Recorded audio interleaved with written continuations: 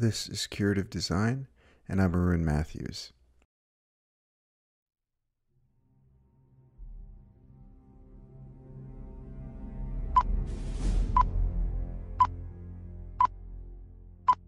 A few months ago, while listening to a favorite podcast called Film Spotting, the subject of introducing kids to compelling cinema arose, and I have to say, I was intrigued. Specifically, which decidedly non-kid-friendly films would prove to be a good experience for children to watch. The understanding was that in exchange for the occasional naughty word, kids could have a chance to feel the thrill of a giant boulder chasing Indiana Jones, be spooked in a good way as Elliot slowly discovered that an alien named E.T. had moved in, or possibly feel the thrill of a Titans touchdown when Denzel Washington's racially integrated football team scored. That was the promise anyhow. After much discussion, we decided that Ron Howard's masterful telling of the Apollo 13 mission would be our pick for our two kids, both aged under 10. And it went down like gangbusters. In a nutshell, the film tells the tale of the ill-fated Apollo 13 mission, where 3 astronauts experience a catastrophic mechanical failure in the midst of their spaceflight to the moon.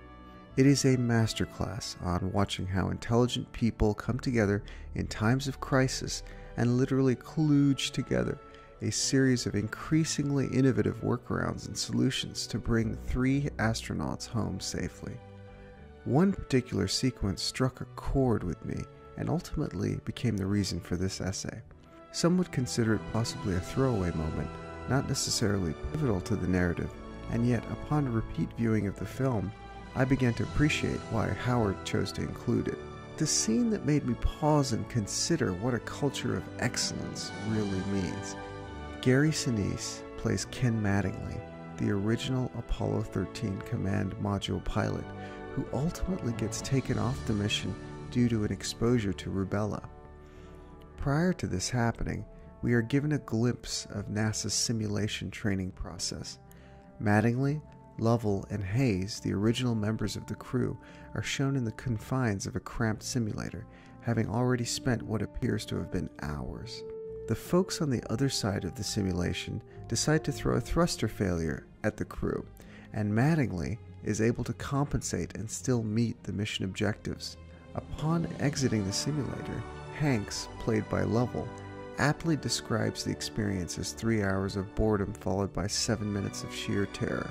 As they celebrate and debrief, and while the backup crew starts entering the module for their turn, Mattingly, the recipient of all the praise, turns to his team and states that he was unhappy with how much fuel his compensatory maneuvers had used up, and he wants to try it again. There is a moment of silence as everyone looks to Jim, the commander. Everyone is tired. Jim is tired. Bill Hayes states that they have to be up prior to dawn the following morning, but Sinise, as Mattingly, gently counters that their rate of turn is still a little too slow and that he really thinks they should work it again. Jim's response is as simple as it is decisive. Well, let's get it right then. That moment defines what a true culture of excellence is. That scene, so lovingly crafted by Howard, to me, distills down everything that is impressive about NASA during the years of the Apollo space missions. An earnest desire for continuous improvement. Yes, simulation training is effective and awesome, but perhaps more importantly, it is in the pursuit of perfection that we catch a glimpse of this thing called excellence. There would have been 1,000 very reasonable excuses not to climb back into that simulator and not hone those approaches. But that's the thing, isn't it? Perfection, or even striving for it, isn't reasonable.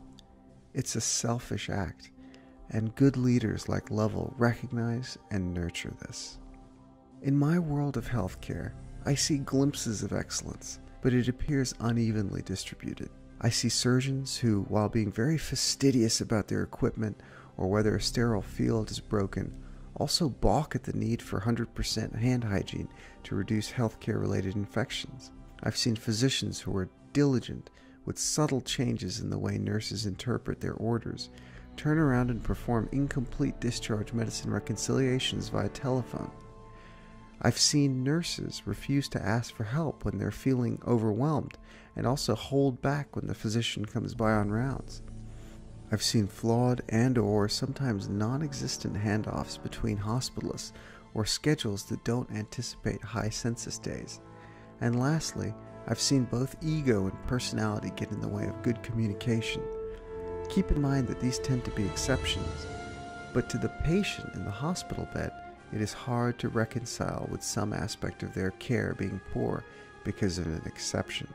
The question I struggle with is this: how can we learn from other industries this pursuit of a culture of excellence? How do we strive to foster it without burning out the frankly incredible men and women of our healthcare system?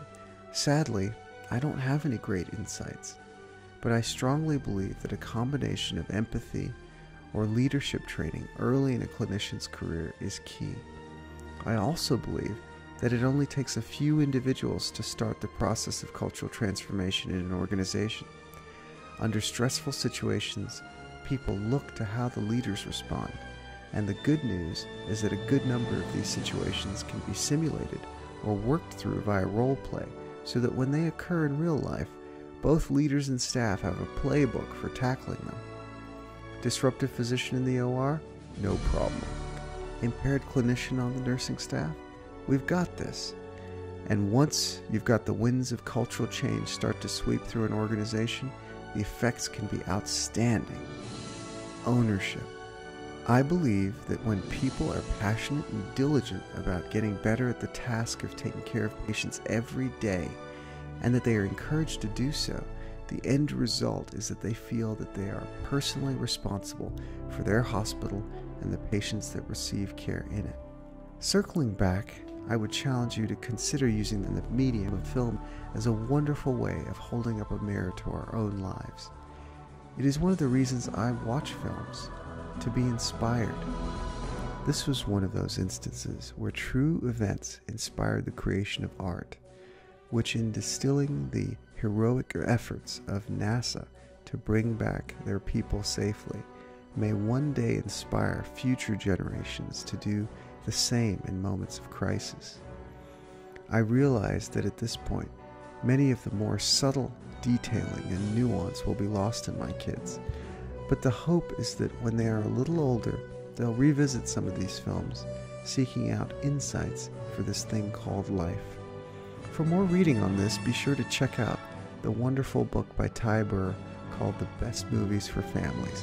And lastly, my gratitude to Adam Kempenaar and Josh Larson of the Film Spotting podcast for their bold suggestion to challenge my kids and indeed our family with some alternative entertainment fare.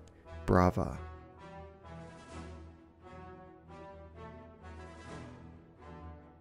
This is Curative Design, and I'm Arun Matthews.